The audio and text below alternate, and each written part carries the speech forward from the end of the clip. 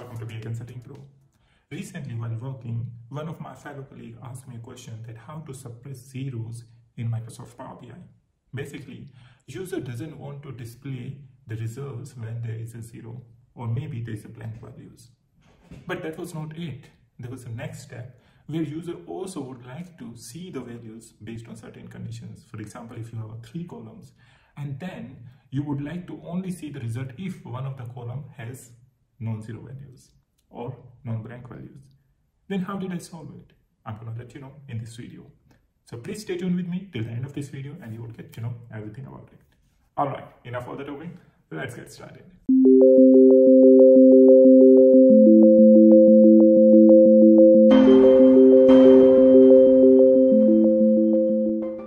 I have some of the dummy data. In that I'm going to use this one table. Matrix is just a field parameter, so don't worry about this one.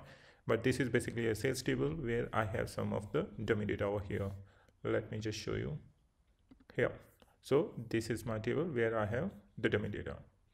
What we have to do over here, that suppose my user, he would like to see only non-blank values or non-zero values when either quantity, price or total sales, all three are either zero or non-blank. What my user requirements is very simple.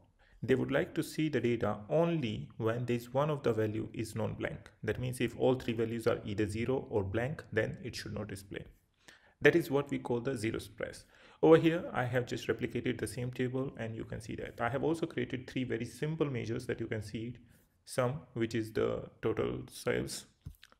Over here, I have also created the 3 measures with the help of SumDex function, which you can see it's very simple, sum and the sales price. Then same for the order quantity or the quantity and total sales. That's what I have created.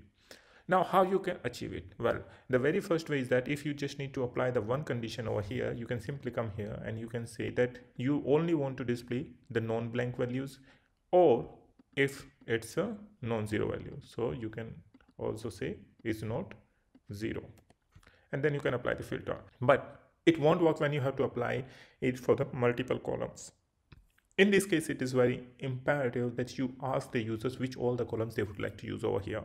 For example, I'm using these 3 columns over here, and based on that, I would like to apply. So what you can do, you can simply create a DEX. That DEX is gonna check all of these 3 columns in the end logical condition when either of the value is either 0 or it's going to be the blank one. For that, I have created this zero suppress one, and here you can see that I'm using if condition. If my sum of sales price is either a blank value or 0, same for the rest of 2, and all are in the end condition, then it's going to return me 0, otherwise 1. And what's going to happen then next you have to bring it in your visual filter. I'm going to remove it, and rather than that I'm going to use zero suppress. You can also delete it and we can bring it again. So use this as a visual filter, not the page level, not the report level filter. So bring it over here, and we need it as a 1 because we are going to apply is not condition. So over here I'm going to say is 1, and that's what is going to remove my all the rows which are completely either blank, null or 0. So apply it, and you can see that each row has at least one value which is non-zero or non-null value. That's how you can do the zero suppress in Microsoft Power BI. There's another case. Let's suppose now your user would like to add more columns in it. Then definitely they cannot edit the measure. Then how can they do it? This is a challenge for you. So please do let me know your comments in the comment section that how users can do that dynamically. If you have already the idea or your DEX code, please do let me know. I can give you a hint that can be done using field parameters.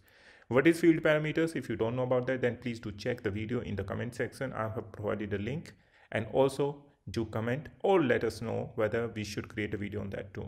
I hope now you learned how you can suppress zeros in Microsoft Power BI. If you have any question and concern, please do let me know in the comment section.